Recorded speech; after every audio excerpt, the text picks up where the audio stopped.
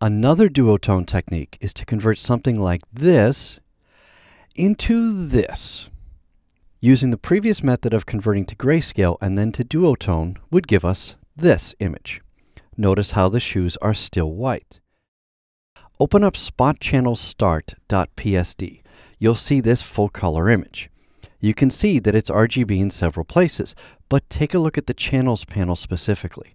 It should be docked with the layers panel, but if it isn't, you can open it easily enough from the window menu. You can see the red, green, and blue channels as well as a shoes channel. That's a mask channel I pre-created by selecting the shoes and then using the Save Selection command on the Select menu.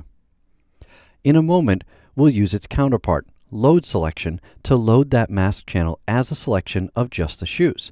Right now, let's convert the image to grayscale with Image, Mode, Grayscale. Now with the color gone, the Channels panel reveals that we have just two channels, the gray color channel and the shoes mask channel. Let's put that mask channel to use and select the shoes. There are several ways you can load a selection from a mask channel. First, the official long way. Make sure you have the gray channel highlighted in the Channels panel. Go to Select, Load Selection. In the channel field drop-down list, choose Shoes and click OK. The shoes are now selected. If that's the way you always load selections, you're about to learn a very handy shortcut.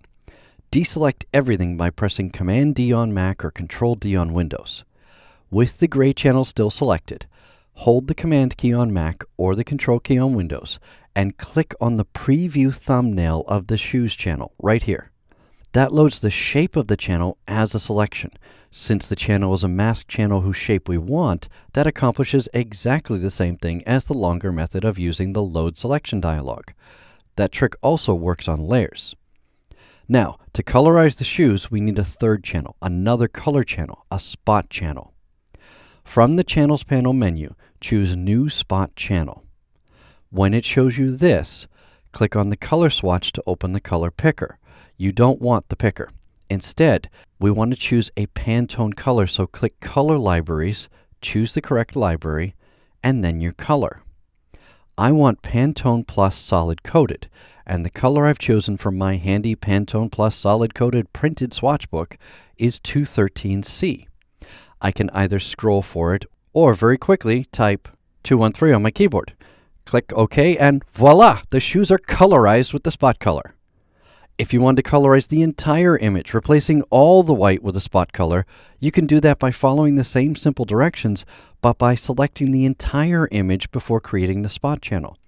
Just hit Command-A or Control-A and then create the spot channel. This image will output at your printers using just two inks, black, represented by the gray channel, and the spot color. Now that you know how to create actual duotone mode images and images in grayscale with spot channels, let's move into creating duotone effects and appearances on full color images when we aren't concerned with the number of inks we output.